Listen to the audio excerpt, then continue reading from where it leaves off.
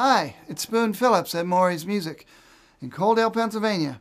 I've come out here to show off this new Martin HD28 2018.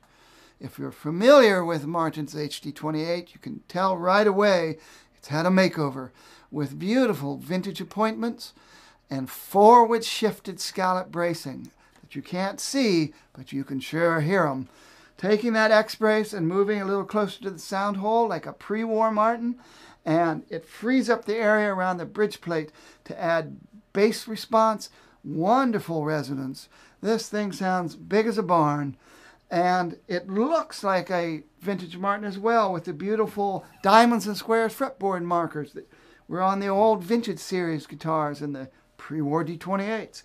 You have this aging toner that works very well with the tortoiseshell pickguard.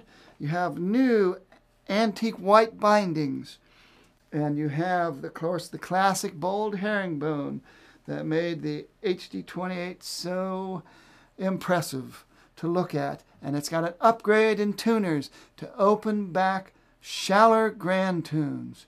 So we're talking about an upgrade across the board with vintage appointments, but it also has a modern neck. It's got the modern high-performance neck that matches a 1 3/4 inch width nut.